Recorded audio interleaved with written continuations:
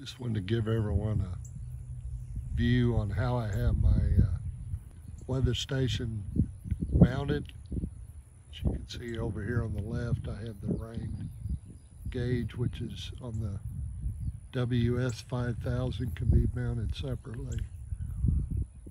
And I have the 2902 ambient weather, WS 2902 on the top.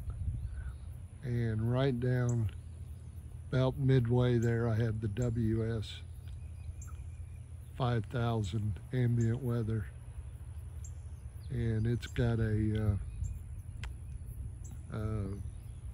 ultrasonic sensor, and that rain bucket over there goes with it on the left.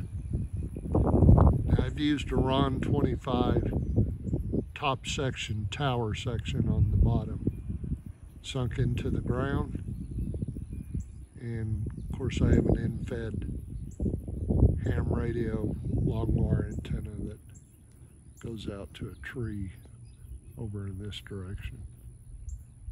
But got a little, just put it up, so I got a little bit of cleanup on the wiring cable management on the bottom. But so I've got the two units there. One is a little closer to the ground, a little bit of temperature difference, but otherwise most of the measurements are spot on to each other via the console or internet.